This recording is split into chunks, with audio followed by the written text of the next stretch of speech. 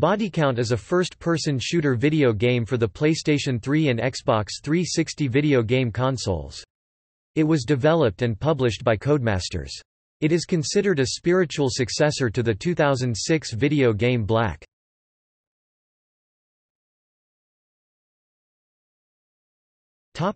Plot. Bodycount revolves around Jackson, a former American soldier recruited by the enigmatic network, who has normally resolved conflicts between countries where even the UN could not. Over time, Jackson realizes that wars are caused by some mysterious individuals.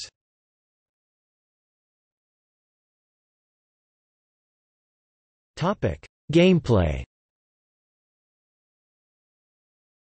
The game is set in first person. One of the main features is environment destructibility. Nearly everything in the game is expected to be destructible. Environments and most of everything in them is destroyed realistically, creating a dynamically changing playing environment. By scoring kills, the player can unlock deadly power-ups such as airstrikes that further decimate the environment.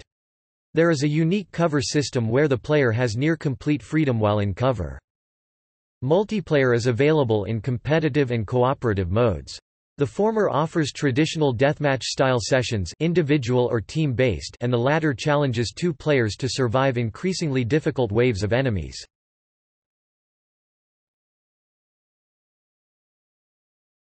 Topic: Reception.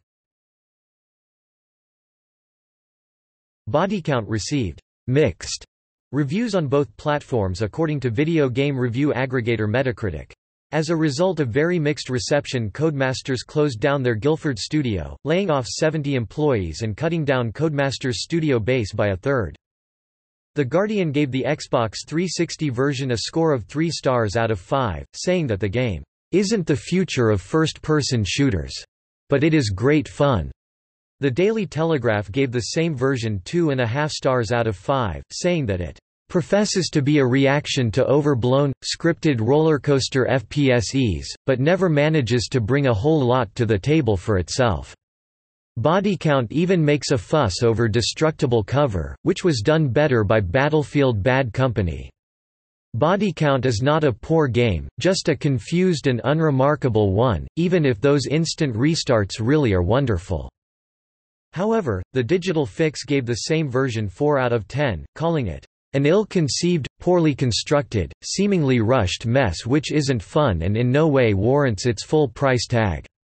It's all been done before and a hell of a lot better, many times, keep your cash in your wallet or purse.